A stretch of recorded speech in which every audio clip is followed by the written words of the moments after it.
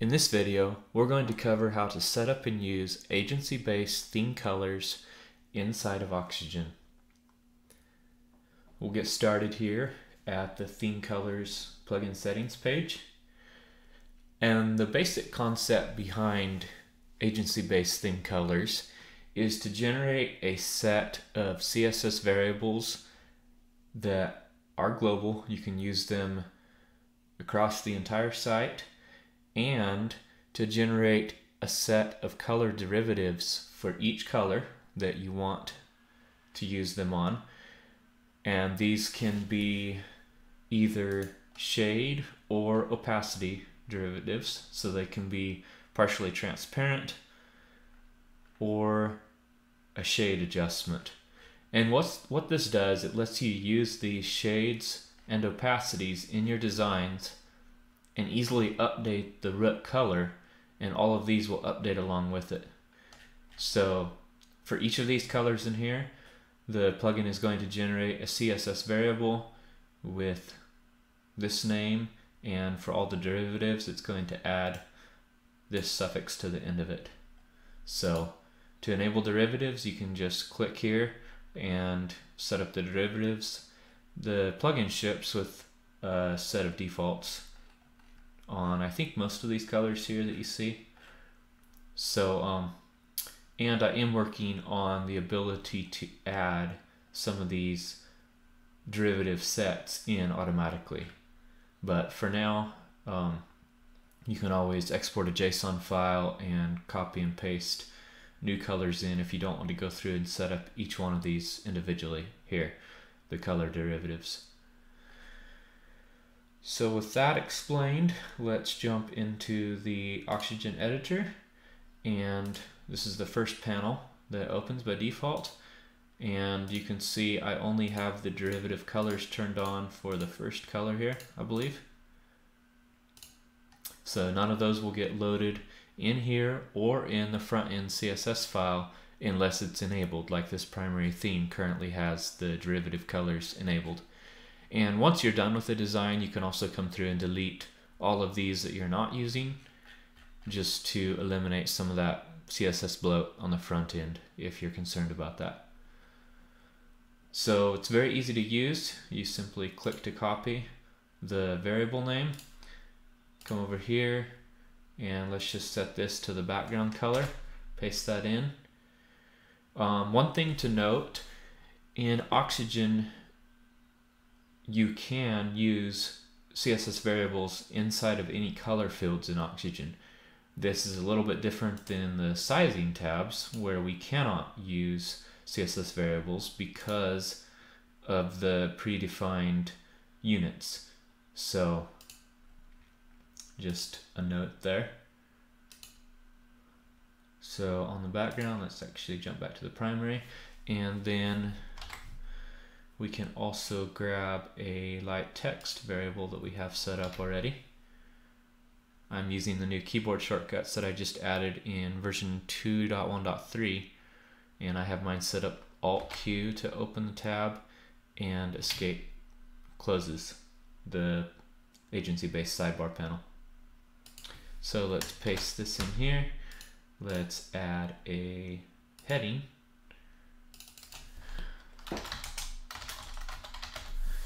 And now we've got a section set up with our primary theme color and our light text. So let's save that. Let's go ahead and view this on the front end. And now what we can do is, let's actually make this a little bit more interesting. Let's go ahead and add in another section. And let's set the background color of this to a slightly different shade of our primary theme color. So let's go a little bit darker maybe, just to see what this looks like. And let's set this to, there we go. Don't take any of what I do in these videos as good design practice or anything like that, because I am not much of a designer. So now in here, let's go ahead and set another Okay, I'm going to switch this up here a little bit. I'm going to choose 60% darker variable for the text. And then I'm actually, yeah, let's leave it like that maybe.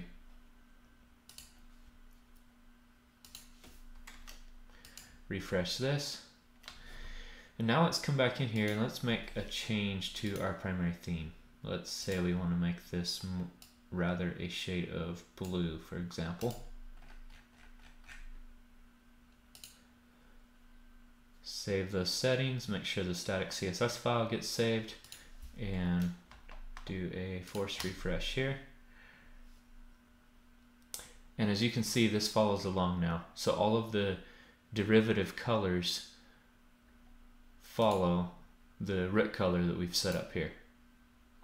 So it makes it a quick, easy way to change a bunch of colors site-wide. And this is especially handy, you know, if you're just building a single Oxygen site. There's nothing wrong with the Oxygen global color systems if it's a simple site and it's quick and easy and it's built in. This would more come into use, in my opinion, if you're building a set of template sites, for example, or maybe your own design library, because it makes it easy to tie everything together. Because we're not limited to just using these CSS variables inside of Oxygen's color fields.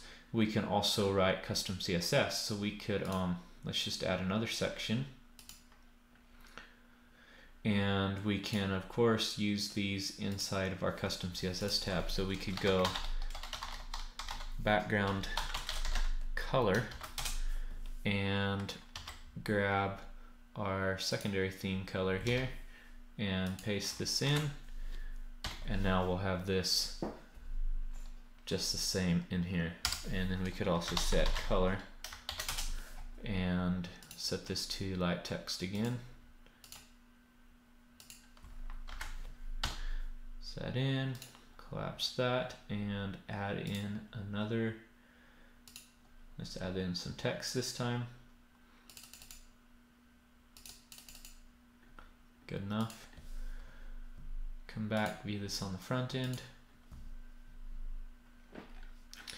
One thing that you're seeing here is that the color changes haven't propagated through to the editor, and that's because we have not reloaded the editor yet since we made the changes in here. So this will not live reload. These are just standard CSS variables, and you'd have to reload the page here just like anything else for these new CSS variables to get applied. So anytime you make changes to the color settings in Agency Base, you will need to refresh the Oxygen editor for those to get picked up inside of here. Alright, let's keep going and explore a few other locations that you can use this. So let's add in a few pieces. Let me see. I'm just going to go ahead and delete these to get them out of the way. And let's add in a few sections from a design library. So let's just drop in Atomic, and let's start off with a header. So I'm just going to grab this one.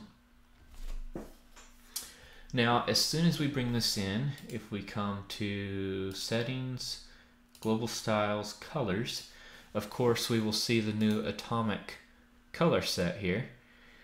And what's an interesting thing to note here is my understanding of how Oxygen global color IDs work is that these get added on a first come first served basis.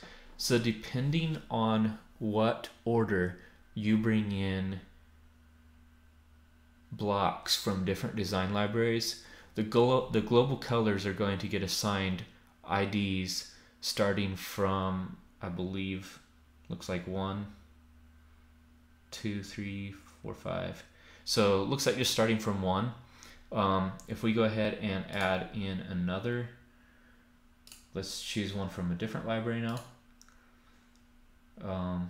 Let's just go here. And hero. So let's bring this one right here in. Now if we jump back here, we're gonna see our second color set, and it looks like we're taking off straight from 5 and going on up 6, 7, 8, 9. Yeah, so that's my understanding of how that works. If we would have brought this section in from the SAS library first, it would have started at ID 1 and so on and so forth. So like I said before, this is great for a small site, no issue. But if you're going to be building this into a design library, for example, it can get a little bit dicey because you're not in complete control over what your color IDs are named. So although you can use these color IDs in custom style sheets or external style sheets that you're loading through something else, there's no guarantee that that color ID is going to be the color that you expect it will be on the next site that you set up with this design library.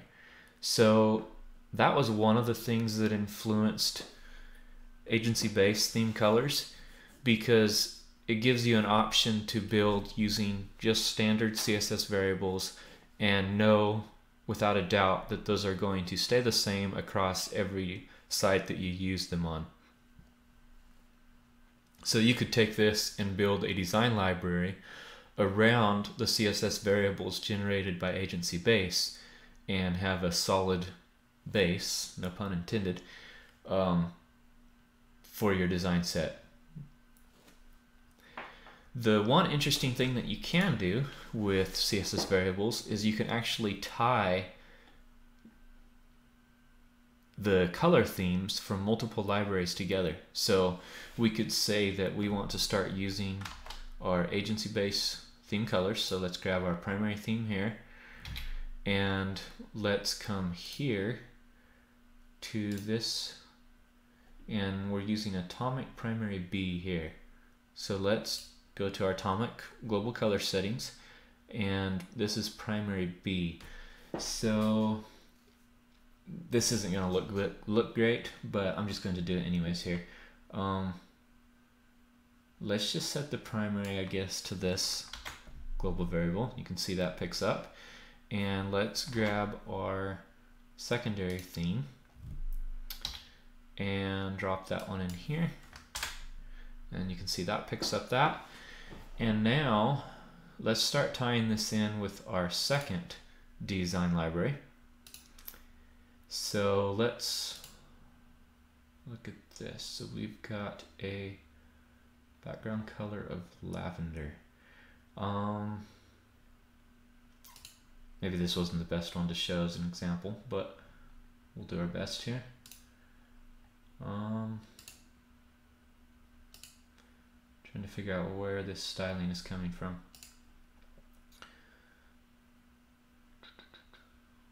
So we've got a text to link. We've got a class of SAS primary button.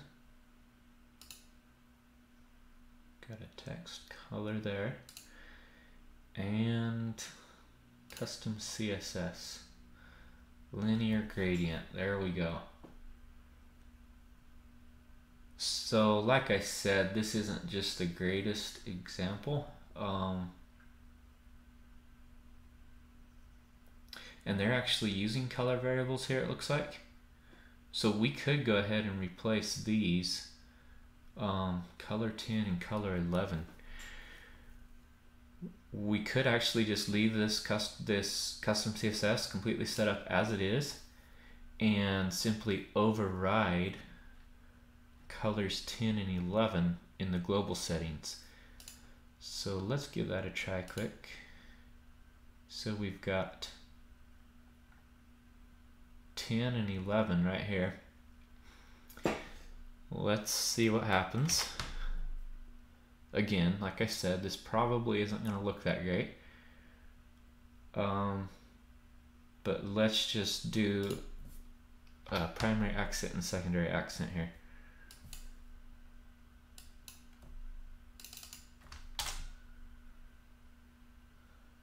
All right, and